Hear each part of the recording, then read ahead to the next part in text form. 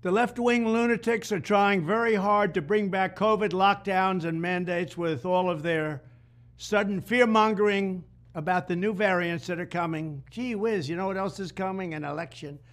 They want to restart the COVID hysteria so they can justify more lockdowns, more censorship, more illegal drop boxes, more mail-in ballots, and trillions of dollars in payoffs to their political allies heading into the 2024 election. Does that sound familiar? These are bad people. These are sick people we're dealing with.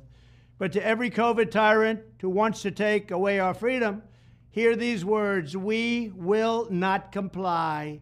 So don't even think about it. We will not shut down our schools. We will not accept your lockdowns. We will not abide by your mask mandates.